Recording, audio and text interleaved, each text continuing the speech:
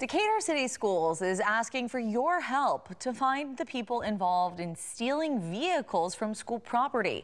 Officials say the week of April 4th, a catalytic converter was cut off a vehicle parked outside Decatur Middle School's cafeteria near Ogle Stadium.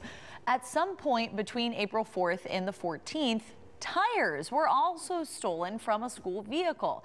Now, it's estimated by Decatur City Schools those thefts and the destruction of property have cost the district more than $2,000. School officials say they have filed a police report about these thefts, but anyone who can identify the vehicles or has any information about these crimes at all is asked to call the Decatur Police Department.